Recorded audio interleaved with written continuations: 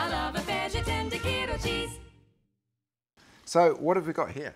We have a tomato sauce, a base for a dish with shrimp and fennel and feta cheese. Okay. And what's in here is olive oil, garlic, and fresh local tomatoes. Just stewed down until they're nice and juicy and flavoured. Smelling absolutely delicious. They do. Yeah. And quite a bit of salt too. Okay. Braise the fennel. Braise the fennel, just to soften it up. I could have maybe cut it in smaller pieces, but I think... Beautiful fennel, look at that. Isn't it? It's local fennel from the island? Yeah, well, a tiny baby fennel, just at the beginning of the season.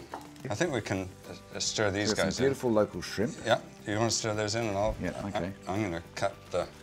Ah, the most important thing of the lot. Well, not really, but it's just the sort of little edge that sort of livens the whole thing up. So this is the chili feta. And that's olive oil around the outside? It is, yeah, olive oil. Okay, those things look cooked to you? Yeah, I reckon they're just about done. Yeah. You don't want them overdone, that's for sure. No, I think we want a bit more. And then we'll just put the feta in. I suppose being goat's milk, it won't melt. No, it's not going to melt. I mean, first of all, we're not going to give it time to melt. Yeah, but it probably won't anyway, because goat's milk's one of those funny milks that doesn't melt easily. Okay, I think we're good to go. So, plate it up. Beautifully done. Taste it. That smells superb.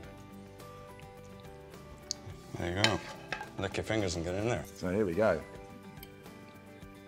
Yeah, you can start with the veggies and work your way up to the shrimps. And of course the feta. Sweet, lovely, lovely goat flavour on the end of that. Fantastic. That's good. When you get the feta and the shrimp together, it's really good, isn't it? Yeah. Absolutely superb. Great, well, thank you. Thank you.